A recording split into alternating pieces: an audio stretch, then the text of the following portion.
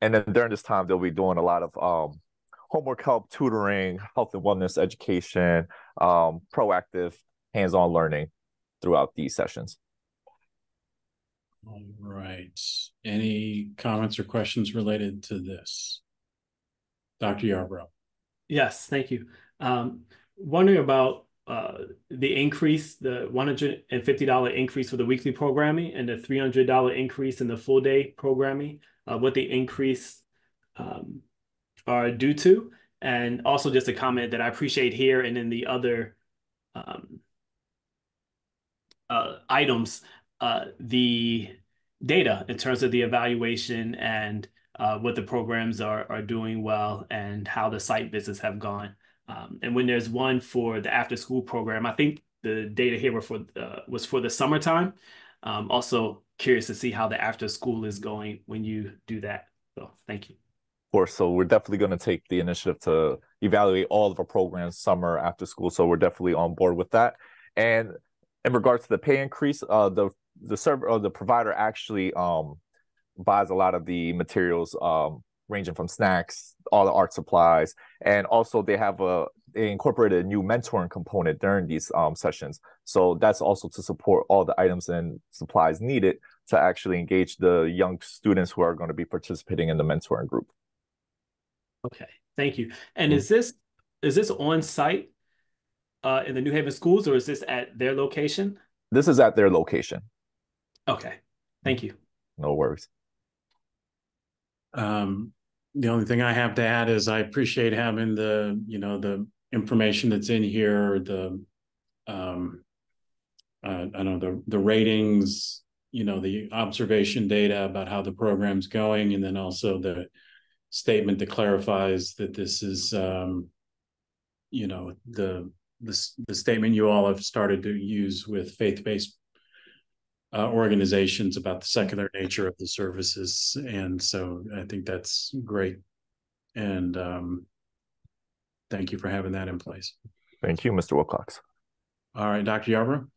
Yes, I just had one other question, which I think you've probably answered before. Do we pay one per student? So do we look at the attendance per the session and then reimburse for that session, or do we pay by the session?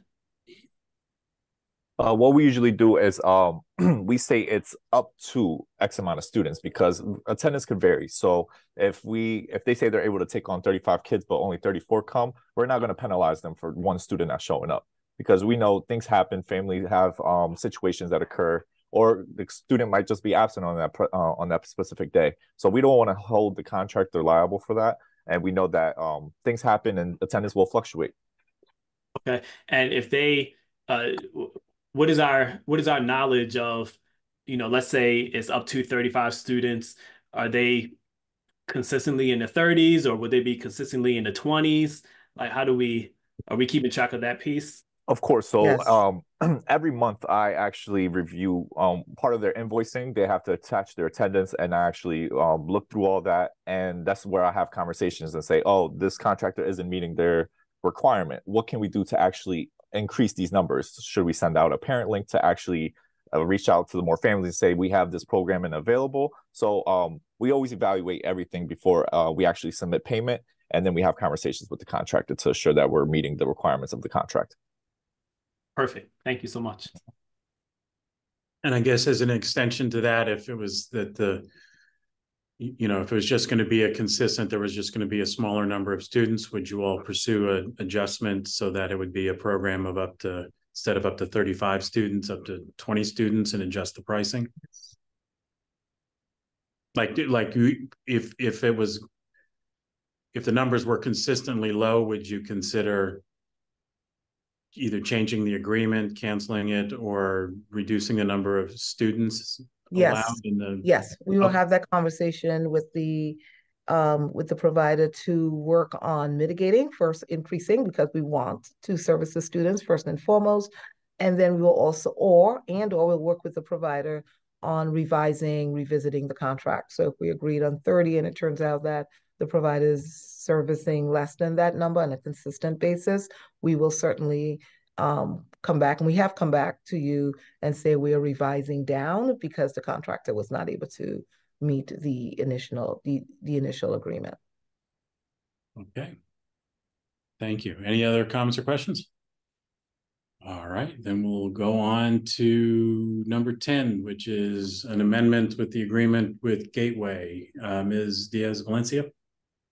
Hello, good evening, everyone. So this is additional enrollment funds that were added by the OEC to the school readiness sub-grantees and the overall grant in general. So this is for 28,000 additional funds based on the enrollment numbers for school readiness at the Gateway Community College site.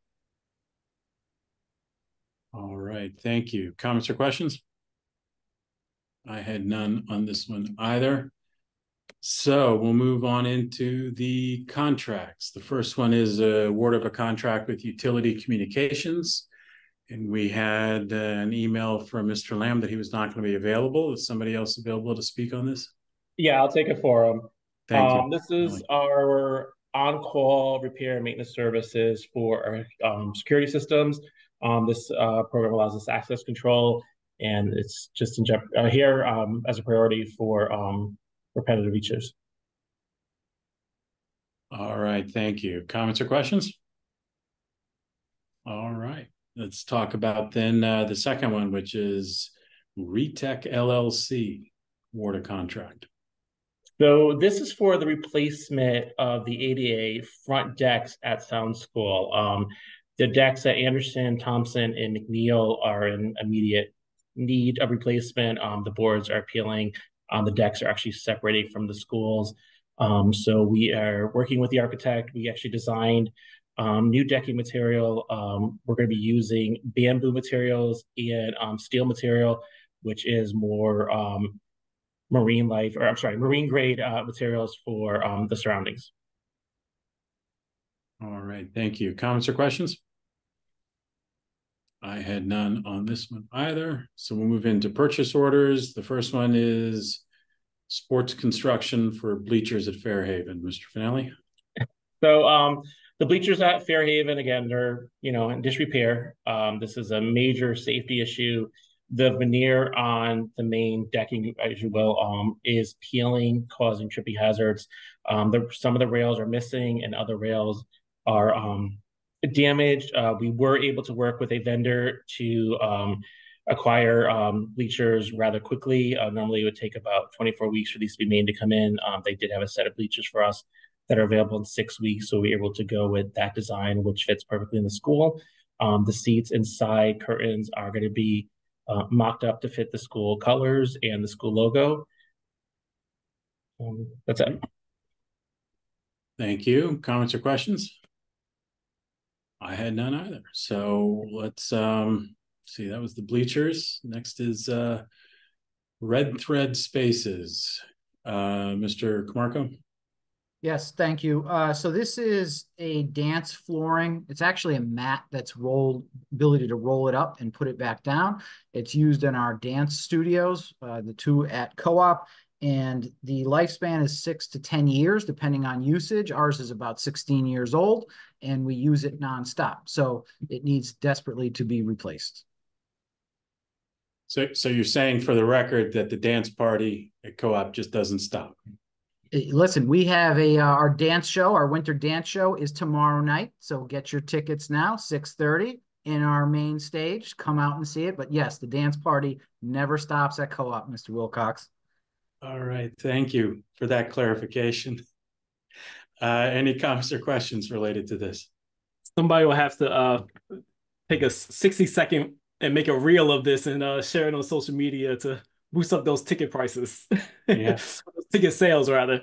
We fit 350 people in the theater. We'd like to see it packed. Excellent. Excellent. So if you could send me an email with that information, I'll see what I can do in terms of being there. Sounds great. Thank you, sir. I had no questions related to this. Did you, Dr. Yorber? Okay. No, none for me. Thank you. Seems like we got good use out of the last one. So, okay. Last purchase order is with Tucker Mechanical. Mr. Alain. Good evening, everyone. Thank you, Mr. Wilcox. This is going to be for an emergency procurement. of a heat exchanger for Fame School. Inside the documents, I attached a memo that explained that we used a non-competitive negotiation procurement process and making sure that we got approval from the appropriate parties to do so.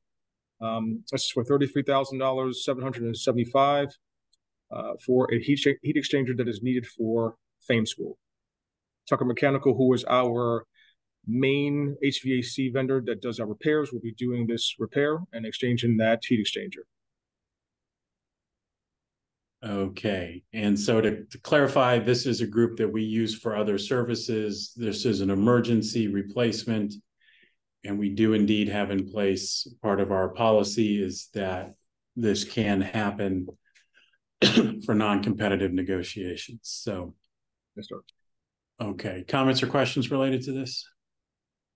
All right, I think you've covered it, and I do have one. at it, you have a cover memo that explains it. You're citing the policy, and you're also pointing out that this is a group that has a state contract, and it's a group we've used before. So this is our current vendor for these things. So, yes, sir. Dr. Yarbrough? Yes, just appreciation for working and getting this repaired before the winter comes, and taking avenues available to us to execute it. So thank you. Yes, sir. Thank you, Dr. Yarbrough. All right, thank you. I guess we've been blessed with some slightly warmer temperatures too, so hopefully we can get this done quickly. And we'll just move right into the change order, which is also with you, with change order for Connecticut Controls. Yes, sir. Thank you, Mr. Wilcox. This is going to be a change order request for 20% of the on-call contract value for Connecticut Controls, who handles all the controls, repairs, and adjustments for our HVAC systems throughout the district. The contract value initially is $200,000, so we're asking for a 20% change order of $40,000, making the total amount now for $240,000. Reason being that we have reached the 50% spending mark for this particular contract due to all of the HVAC services that were needed at the end of the summer and the beginning of now the heating season. So with that increase, with spending has gone beyond or about 50% before we got halfway through the year, and requesting the 20% increase for change order in order to take us through the rest of the fiscal year for this school year. All right, thank you. Comments or questions? I have none either. I just appreciate you guys planning ahead and having that rule in place. And when you hit a threshold, you take the action to make the adjustments with the change order process. So appreciate that. Yes, sir. Thank you. All right. That looks like it is all of the action items listed. So I'm going to go ahead and make the motion, and that is I move that we send to the full board with a recommendation to approve these 3 abstracts, these 10 agreements, these 2 contracts, these 3 purchase orders, and 1 change order. Second. All right, it's been moved and seconded. Is there any discussion? Hearing none, we'll go ahead and vote. Dr. Yarbrough? Yes. And I'm a yes, and I don't see that President Rivera is on the call, so the motion passes. And that moves on. So then we'll move on ourselves in our discussion items. The first one is kind of information only, which is we've been supplied the F&O 2024 meeting dates. And so just note those for the record. My understanding is the full board will be getting the meeting dates for all the committees and everything maybe next week in our full board, but this doesn't require any action on our part. But it is for notification. Just please note that, of course, especially at the beginning of the year, we have some meetings move from Mondays to Tuesdays due to the Reverend Dr. Martin Luther King Jr. birthday or day holiday, and I think President's Day. So got a couple in the first 2 months. Any other comments or anything on those? Did I forget anything, Ms. DeMayo? You got it all. Okay. Also, the next item on the agenda is an F&O discussion calendar, which is our process we've been doing over the last few months, is having some things in place to plan ahead. I did send a draft of my thoughts to several of the regular attendees, Dr. Negron, the committee members, Ms. DeMayo, Mr. Lamb, I think, Dr. Finley. So those, just to clarify, that's my opinion on these things. Some of those things are things that we typically do, such as the second meeting of the month. We'll have the financial reports on the previous month. So some of those things are on there. There's also a few policy things, and there's also two things I wanted to highlight. Three things I wanted to highlight. One was, like we did at the first January meeting, I think last year, we had information presented about our after school programs and the RFQ process. So it'd be good to have a repeat of that with the new information about how things are going this year. We see these every meeting, so it's good to see them kind of like at one time, like here's all the things that are going on.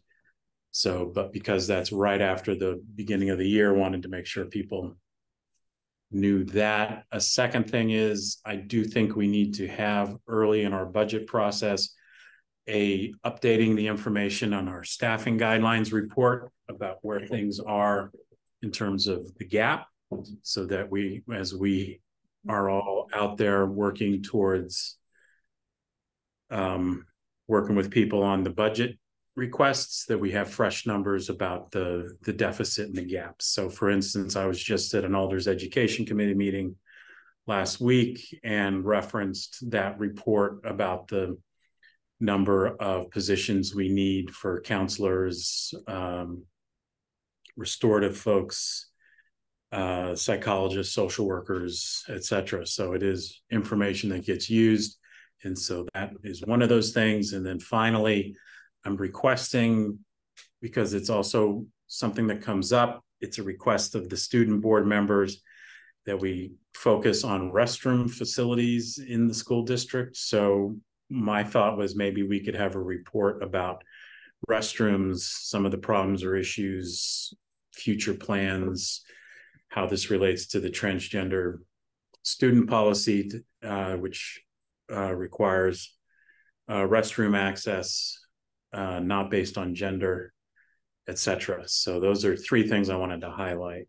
If anybody has any comments or questions on that, please send it to the committee, as well as Dr. Negron, and so that we can fit that in there. It's currently just my opinion, so I am looking for feedback, as well as stuff that if it's not reasonable, if we need more time, less time, if you have things that are ready to go, then we can do it earlier, but that's some of my thoughts. Any comments or questions related to this? All right, Dr. Yarbrough? Yes, thank you. I was wondering if there's space or how we might have a strategy conversation. I think there was a conversation or a presentation on the facilities side, and I think it was specifically around the space we rent and how much it costs and what we should charge. And my question was just about how we capture what those costs actually are and where they can be reported. So part of me was thinking, if we have a number of after-school programs, summer programs that are using the buildings, should we factor that into the awards that we provide, or some kind of way just track what additional expenses that we may be incurring that we're not tracking officially? Okay, so that might be an offline conversation. I don't know where it would show up. Okay, so we had, when we looked at the facilities use policy, we did look at some data, if I remember correctly. I'll have to look at meeting materials. I believe we looked at data that actually, for the first time, was breaking that down in terms of what things were actually costing us. So are you suggesting an update to that, Dr. Yarbrough? Yes, and if we're not, an update to that, and I think what we said is that we're not tracking all the costs, or some kind of way we're not something's not happening when we start to look at that data. And yeah, my thought was just maybe we can follow up on it. Okay. Yeah, let's think about that and think about when would be good. It's reminding me I need to double check with governance committee, because we did have some updates to the facilities use policy. I have to see where things are connected to that. And Dr. Negron had a hand raised. Yeah, anybody else, Dr. Negron, or? No, I just wanted to reiterate that, yes, we had that conversation early on. And I agree, there could be additional thinking on what else could be added to what we collect now that we could capture, right? When we are having these programmings, almost like what is the in-kind, right? Expense of the resources that we're providing in the event of some of the facility use that is going out there where no money is coming in, right? To support either who's opening the building, who's staying in the building in terms of security, custodian. So all of that could be quantified. Yeah, that's what I was thinking about. Thank you. Okay. Yeah, and I think part of that was information that's presented to also talk about, because I think that there probably needs to be, especially because there's going to be, some changes in the policy, but also that there were some recommendations, as I recall, on the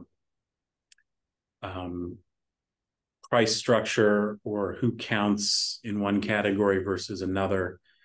So yes, okay, so I agree, this all sounds good. So we'll find a time. So please, if people are thinking about the discussion calendar, when's an appropriate time to have that?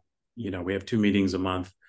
We're also moving into the budget season. So, but there also are some meetings that I don't have anything attached to in terms of things. So if it's something that can wait until maybe March, then I think we have some empty meetings already in terms of a discussion calendar. If it's something more pressing, then we should move it up. So yes, this is great. Please think about this. And if you have other things, and anybody else that's on the call, if there's other things you think this committee should be looking at,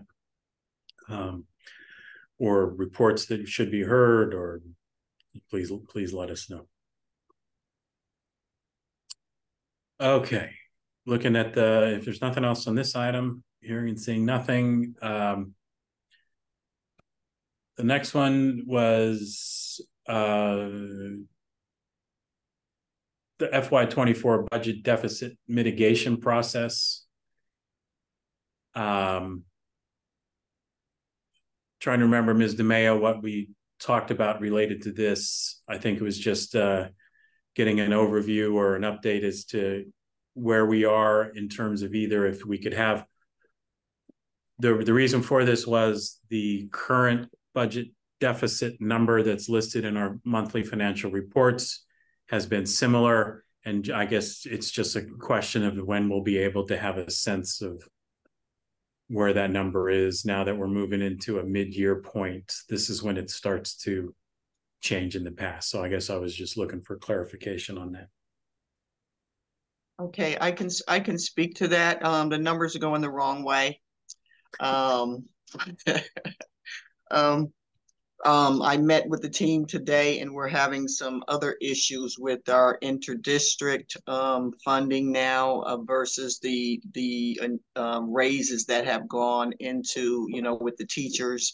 So we're working on that now. We are ready to make some recommendations to the superintendent. As I said, we just met this afternoon, so we're going to work with the superintendent to make some recommendations on that. We're also going to start looking at, we had instituted a process last year with the hiring, and we know that, if you see a teacher, you want to grab a teacher, but what's happening is that some of the teachers are just coming in at salaries that we can't support. So we will be working with HR again to make sure that all the new hires, like if there's 5 candidates, we want to look at, the offer that they're making to the candidates. So that was what we worked on this afternoon on the budget mitigation deficit. I did report at the last F&O meeting some of the things, I think it was in the slides, some of the things that we're working on. We're still working on those items to see where we can reduce the budget wherever we can. But Friday's news was not a good picture for me. So it's like we're working on 2 folds now. So I did put a plan together to talk with the superintendent and cabinet. So I don't want to say any more about that until I've actually had a chance to share that with the superintendent. Okay, thank you. So it sounds like in January we'll be having more information. Yes. Do you anticipate, or do you want to have that information as part of our second January meeting where you talk about the financial report I can do it all. I would like to, some of my recommendations I would like to put in place early part of January, right after the holidays. So there are some things that I think we could do, in-house. But then there are some other larger issues which would take discussion. Okay. Yeah. So it sounds like that would be the second January meeting. Yes, I can do it all at one time. And of course, you all already have outlined some of the things you're going to be doing. And yes. And okay. Well, comments or questions related to this? Okay. Dr. Yarbrough. Yeah, just that I appreciate you and the team working on this, because I know it's my understanding is there's going to be a lot to work through. So just thank you for being proactive, and whatever opportunities we might have as a larger team to strategize and see what we can do. I'm interested. Thank you. All right, so we'll have a good discussion then, and this discussion would be, I'm sure, easier if one of the richest states in the country would better equitably fund their schools. They do a great job. They're getting better. We just need them to keep moving forward and being able to spend the money in the categories where it needs to be spent. I think your comments about bringing in teachers at higher salaries, as everyone can recall, I'm sure that one of the mitigation strategies was try to bring in people at lower salaries. When you have nationwide and statewide teacher shortages, people have options, and so you need teachers, and so that's just the nature of it. That mitigation strategy is going to not continue to work, and so I'll be also asking if we need to, in that discussion, about any hard questions or hard decisions. I mean, so for instance, should we have a general funds like any of the funding items in January? Should we be approving them if it's tied to the funds where we have a deficit? Those are going to be some of those hard questions that. Yes, those are some of the issues that we discussed. Okay. Looking at what's going through and see what we can, defer if we have to, or to think about most likely not opening up new programs if we know that we can't sustain them, because we're in December now, so it's really January. So that's something to look at too, looking at the programs to see whether they open them, or whether we should just look at not funding we don't have the funds to fund some of the programs. So yeah. Okay. Dr. Negron. I'm looking forward to getting the recommendations that the team worked on, so that then we can come back on January 16th and give you a clear sense of what are going to be those mitigation strategies based on the recommendations that are coming from the team that huddled today. All right. Thank you very much. And that's for this year's budget. And the next item on the agenda is the overview of the FY25 budget process. Posted on the website was the budget timeline for developing the budget. Yes.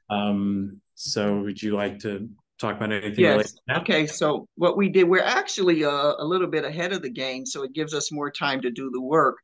We moved the due date up for the November 24th for the reviewing the staffing rosters. Thanks to the assistant supers who dedicated their time to sit with us and work with each of the schools. We are now at a place where we can get the rosters up to date now. We've been working with HR as well. And I want to give a special thanks to Christine because they got it all done today. And so, and she's met with HR. So now there are a few outstanding issues, but we will have a clean roster now. So now we can begin the real work of looking at what's in each school and just comparing it with the principal. So we do have training this week on the budget process with the principals and the administrators, where we will be giving them the worksheets and explaining to each of them what they should be doing as far as their non-personnel costs, to make sure they review what the clean roster now to make sure we didn't miss anybody or somebody came in, because what we did was we shut the roster down as of November the 13th because we had to pick a date to close in order to get the work done. So if there's anybody that maybe came in afterwards that we weren't able to capture, then we give them a chance to make sure that they outline that person.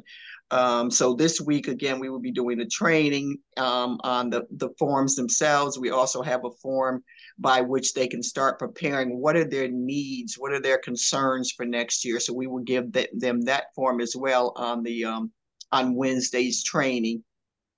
And then so they will have time. We will have individual budget sessions with the principals and the executive team and the superintendent. That will be on December 18th, 19th, and 20th. So we're setting up a Google Calendar now. And so based on the assistant super that's in charge for that school, we'll have a list. And then the principals would just have to sign in as to what time on that particular day they would like, that they would like to meet with us.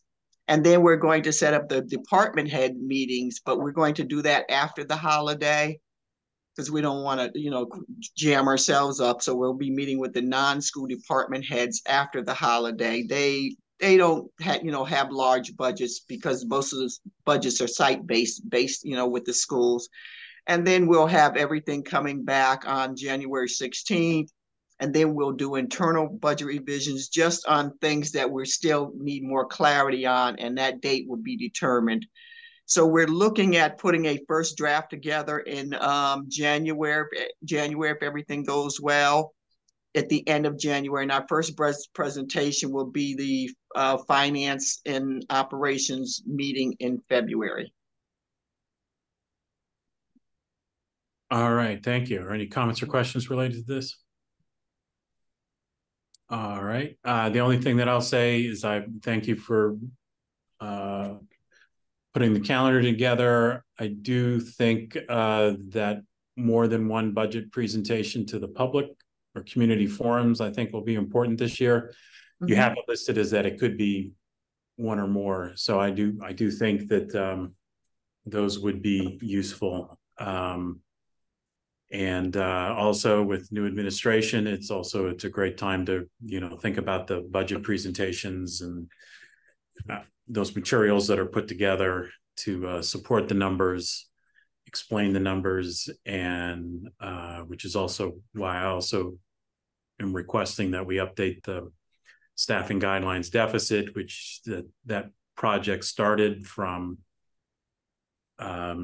board member comments related to the budget. I think it was Dr. Yarborough that, it's an inspirational budget as well, not just something that's talking about what good we could do if there was adequate funding, as opposed to the keeping the lights on type budget. presentations that we've also had before. So I think Mhm. telling the story is always key. Anything else related to this? No, I think that's it. And the rest of them, of course, are to be determined. So as the calendar, as dates go by, we will be saying whether, the projects are completed, and we will keep the board advised of where we are, what step we're at. All right, thank you very much. You're welcome. So we'll talk about the next one. We had 2 transportation related items. We also don't have Mr. Lamb available because he's testifying, I think, at Board of Alders Finance meeting. But is there any information about the transportation contract being posted or the clean bus rebate?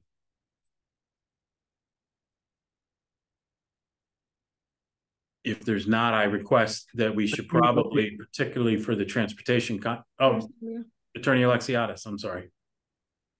Good evening, friends.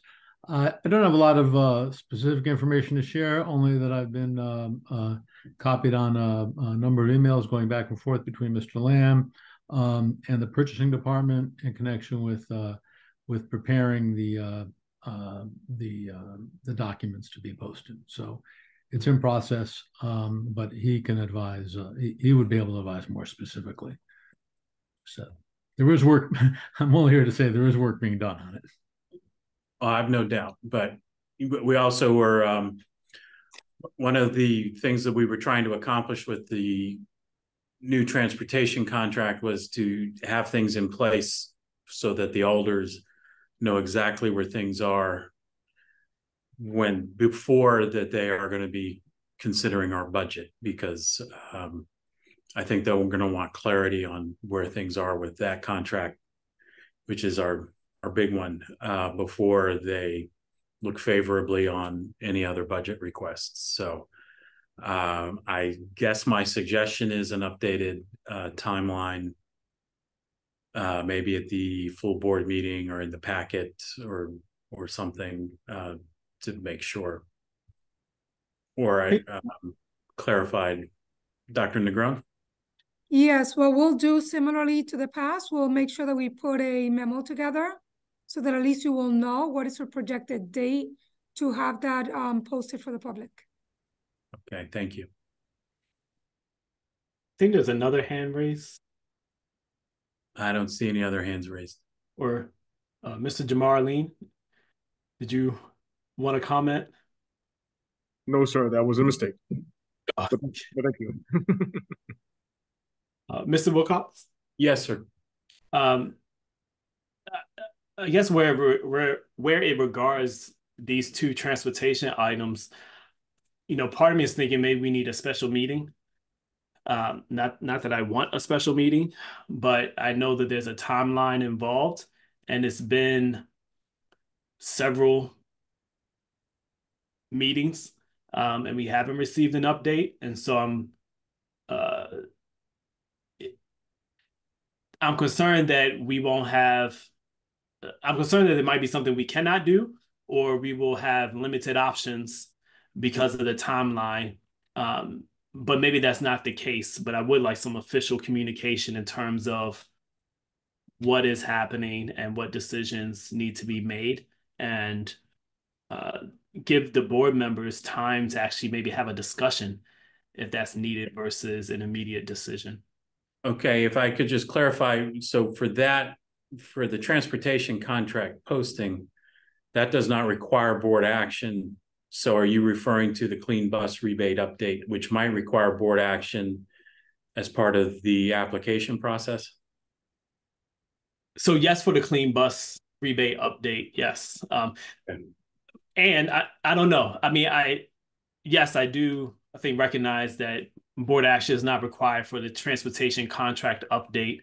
But I hope we are on target, because I think there was a timeline put in place to give us some generous flexibility, or at least enough time to not be rushed and to go through the process. And if that is not the case, it will be good for us to know so we can make adjustments as a board. Okay, so I heard from the superintendent. I'm about to her hand's raised. I'm about to throw it to her, but she was going to have a memo that would have that information about the updated timeline.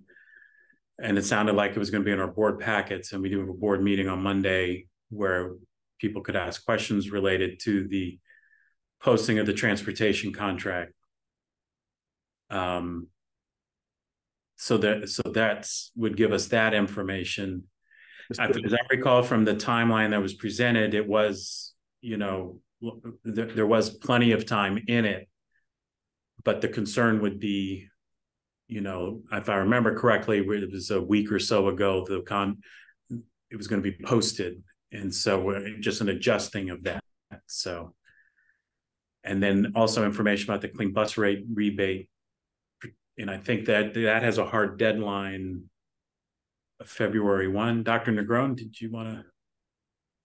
Yeah, so what I wanted to reiterate is that as it relates to the transportation contract and putting it all out, we did draft a timeline.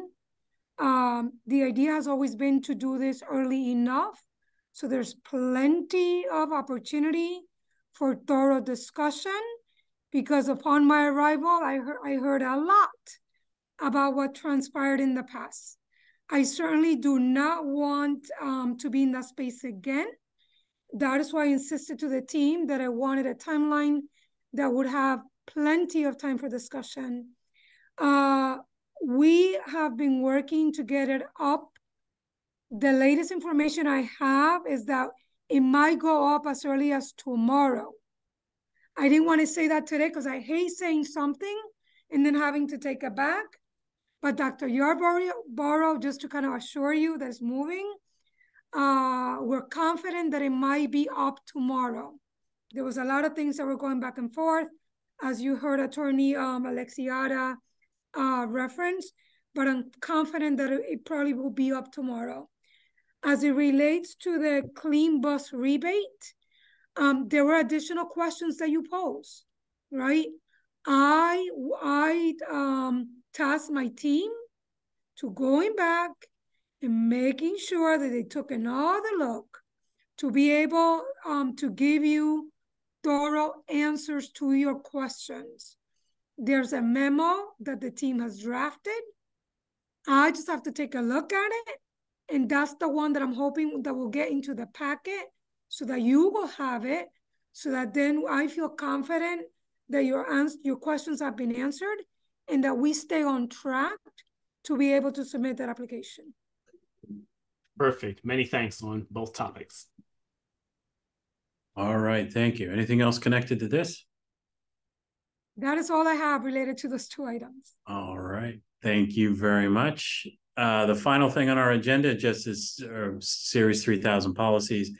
Nothing listed today, but there is on the draft potential discussion calendars, you know, other policies moving forward, just so we can kind of keep that going. And I also have a to-do item here is to double check on the facilities use policy that we sent to governance, since that came up today.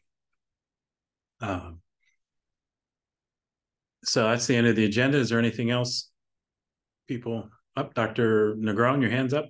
Or... Yes, Mr. Wilcox, I know that at one point we're also talking about a presentation that we want to bring forth, that I know FNO has been awaiting that presentation as it pertains to facilities and the analysis that was done.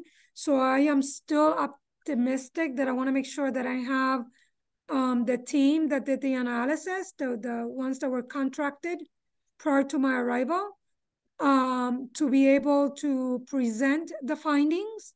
And at the same time, I want to be able to present some recommendations as it relates to that.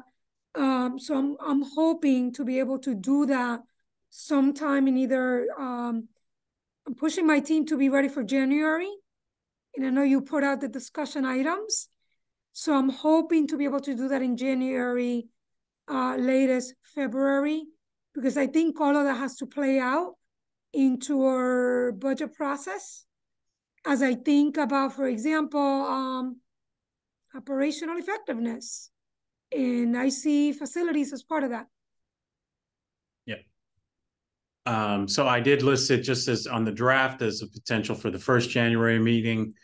Happy to talk about having it on the second January meeting or beyond that if need be. But I just wanted to make sure that it was accounted for in your proposal. yeah, so I did list it as in the first January one, but also understanding that it could be ambitious because of the winter break. So we're still aiming for it. So yeah, so I think it's good to aim, and then if we need to, we'll move it. It's important things to get it done right, but it's also important to get it done. So appreciate that. Thank you very much. All right, we've reached the end of the agenda. Hearing nothing else on that item, motion to adjourn would be appreciated. So moved. I second that. So we'll vote. Dr. Yarborough? Yes. And I'm a yes as well. We are adjourned. Thank you, everyone, for a somewhat expedited meeting. Thank you. So, have a good one.